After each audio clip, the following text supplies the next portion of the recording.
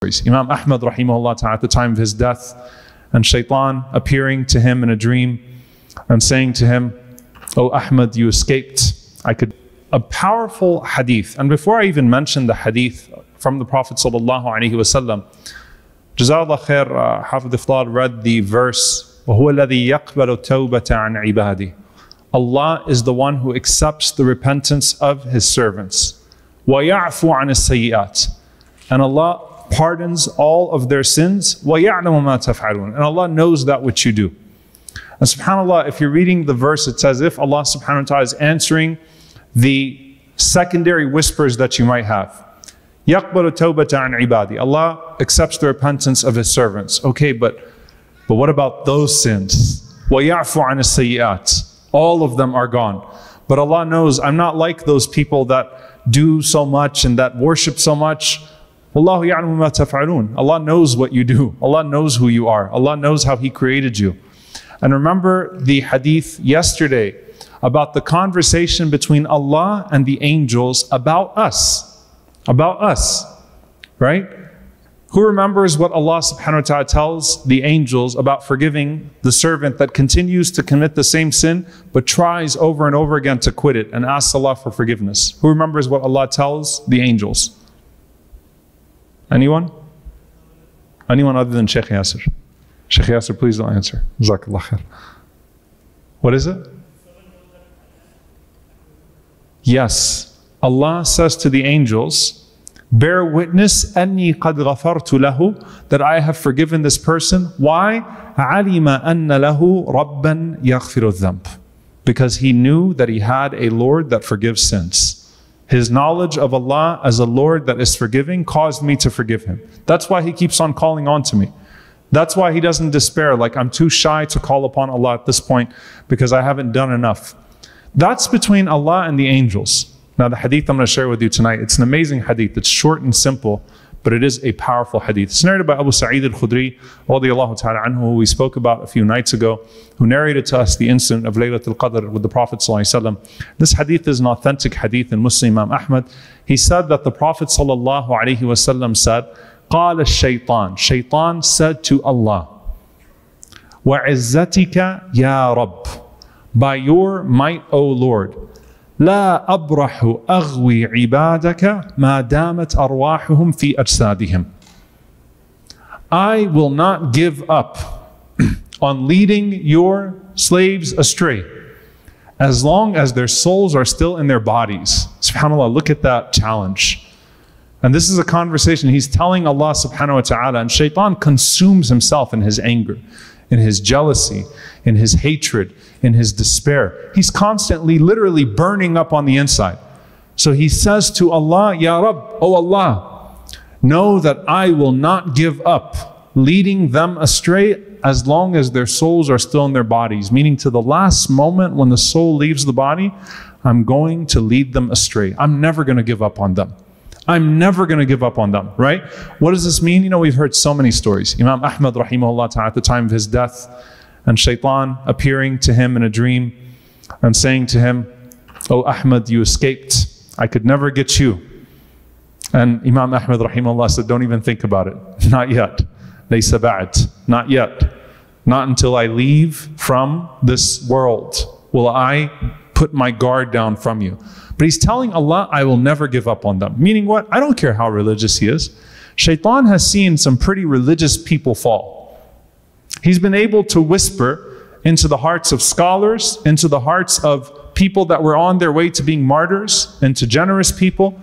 He has been able to whisper into the hearts and cause the destruction of some pretty great people.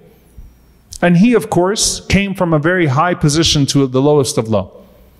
But I will never give up on them. I don't care how religious they are. I will never give up on them. What was the answer of Allah? Does anyone know? I want someone to... What do you think Allah responded to Shaytan with? Allah responded to Shaytan, وَعِزَّتِي وَجَلَالِي لَا أَزَالُ أَغْفِرَ لَهُمْ مَسْتَغْفَرُونَ. Bear witness, O devil, by my might, by my majesty, I will never stop forgiving them as long as they keep asking me for my forgiveness. What kind of a Rabb are you dealing with? I mean, subhanAllah, if you could, the people made idols because they wanted to make their gods and own them. And the Quran tells us you could not fashion a Lord better than Allah for you. What kind of a Rabb are you calling upon? What kind of a merciful Lord are you calling upon? Now here's the thing about this hadith. You could walk away from it and say, mercy, alhamdulillah. Allah could have responded to Shaytan, and Allah could have said to the Shaytan, I will keep on calling them to good until they die. Right? Meaning, it still goes back to them, how they're going to end up at the end of the day. But Allah subhanahu wa ta'ala put it back on him so long as they are seeking forgiveness. Whether it's major or minor, whether it is a relapse or it's the first time, so long as they are in a state of istighfar, so long as they are in a state of seeking forgiveness, I will forgive them. Dear brothers and sisters, forgiveness, the seeking of forgiveness from Allah subhanahu wa ta'ala comes at the end of everything that we do. The end of Salah. Astaghfirullah, astaghfirullah, astaghfirullah.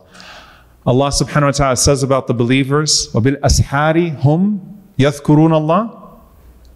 No. At the end of the night, at the suhoor time, hum yastaghfirun. They're seeking forgiveness from Allah subhanahu wa ta'ala. How does Allah find them? Istighfar, istighfar, istighfar. And as Sufyan al-Thawri rahimahullah said, at the end of the night, subhanallah, the believers, those that spent a good portion of the night praying, and those that spent the majority of it sleeping, يَجْتَمِعَانْ فِي آخِرِ اللَّيْلِ. They meet at the end of the night, right before Fajr. And the people that prayed a lot, يَسْتَغْفِرُونَ لِقُصُورِهِمْ. They're seeking forgiveness because they feel like they didn't do enough for the deficiencies in their good deeds. And the people that slept a lot and that didn't do much, يَسْتَغْفِرُونَ لِذُنُوبِهِمْ. They're seeking forgiveness for their sins. They're seeking forgiveness because they slept too much of the night and they wanted to do more. SubhanAllah. But the point is, at the time of suhoor, right before Fajr, hum yastaghfirun. They are seeking forgiveness. What's the practical benefit of this in Ramadan? No matter what you did during the night, those last moments before Fajr, alhamdulillah, we're staying up most of the night these nights anyway. Instead of trying to gulp down all your water, make sure you leave some time for istighfar at the end of every single night. That is the practical benefit, the most immediate benefit we can take in Ramadan. Every night at the time of suhoor, right before Fajr, astaghfirullah, astaghfirullah, astaghfirullah. Put it back to Allah subhanahu wa ta'ala. That's the practical benefit in Ramadan. Outside of Ramadan, when we talk about the continuation of habits, there is nothing like istighfar. Istighfar in the morning and in the evening. You might not be able to do all of Adhkar as-sabah wal-masa. You might forget some of the morning remembrances and some of the evening remembrances. But don't forget Sayyid al-Istighfar. If Allahumma anta rabbi la ilaha illa ant khalaqtani wa ana abduk, until the end of it. The very famous chief of seeking forgiveness from Allah subhanahu wa ta'ala. The best dua to seek forgiveness with. If you don't get to read all of them, at least say that one in the morning and in the evening between Asr and Maghrib, as Maghrib is about to come in. If you forget the Adhkar during the day, remember that the Prophet ﷺ said, I seek forgiveness from Allah subhanahu wa ta'ala at least 100 times every single day. Then let istighfar be at the top of your list. And remember, istighfar is the preventer, the great preventer of harm coming to us in this life and the next. Allah subhanahu wa ta'ala tells us in the Quran that He will not punish us وَأَنْتَ فِيهِمْ, while the Prophet ﷺ is amongst us. Or وَهُمْ يَسْتَغْفِرُونَ, while they're in a place of seeking forgiveness from Allah. The Messenger of Allah sallallahu alaihi wasallam has been taken away from us. He passed away alayhi salatu wasalam. His sunnah is with us, but he passed away. But we still have istighfar to prevent harm from coming to us in this life. فَقُلْتُ اسْتَغْفِرُوا رَبَّكُمْ إِنَّهُ كَانَ غَفَّارًا يُرْسِلُ السَّمَاءَ عَلَيْكُمْ مِدْرَارًا وَيُمْدِدْكُمْ بِأَمْوَالٍ وَبَنِينَ وَيَجْعَلْ لَكُمْ جَنَّاتٍ وَيَجْعَلْ لَكُمْ أَنْهَارًا. Nuh alayhi salam mentioning to his people, seek forgiveness from Allah and good things will happen to you in this life. And on the day of judgment, nothing purges the sins from the records like istighfar. وَيَعْفُوا عَنِ السَّيِّئَاتِ. And Allah overlooks them and pardons them. اللهم إنك عفو تحب العفو فاعف عنا. اللهم إنك عفو تحب العفو فاعف عنا. اللهم إنك عفو تحب العفو فاعف عنا. Seek forgiveness from Allah subhanahu wa ta'ala every day and every night. And remember, before you pray Fajr, the last part of the night, astaghfirullah, astaghfirullah, astaghfirullah. And how can you lose hope in a Lord that has not lost hope in you? May we never be amongst those that despair, nor those who are deluded by their complacency or by their good. May Allah subhanahu wa ta'ala always find us in a place of seeking His forgiveness and striving to be better. Allahumma ameen. Jazakumullahu khairan. Wassalamu alaikum wa rahmatullahi wa barakatuh.